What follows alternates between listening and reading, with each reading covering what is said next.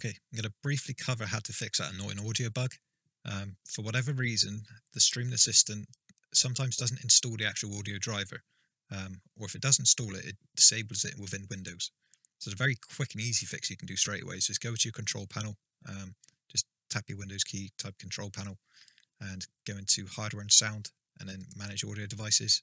I'm doing it this way round because I like Windows 10 and I don't like Windows 11. This is why I don't use Windows 11. So that will bring up playback and recording devices here. And if you're lucky, it will show them in the device list, but it'd be disabled. So you just need to right click and enable both the playback and recording.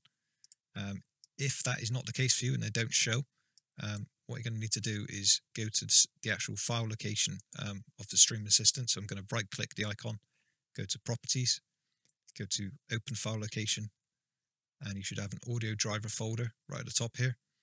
If for whatever reason you don't have this, try reinstall Stream Assistant, or try just double click onto these audio driver or even the VAC and try these. But realistically, you should have this audio driver folder. And the main one you want to use is this inst64.exe. So install this, and that will give you the right drivers for Windows. And then with any luck, the next time you go into your audio devices, it will actually show in here. And again, just make sure they are enabled. So once you've done that bit, you know the Windows side is okay. And next time you start Steam VR, you're going to need to go into the settings. You can either do this in headset or through the hamburger menu on that Steam VR window here. You can need to go to audio and change the output device and input device to manual and select them as that Pico streaming virtual audio. If you don't do this, what tends to happen is it uses default audio devices. And if you're listening to music on your headphones or something, or any other speaker source, the headphones, this audio in the Stream Assistant is going to get messed up.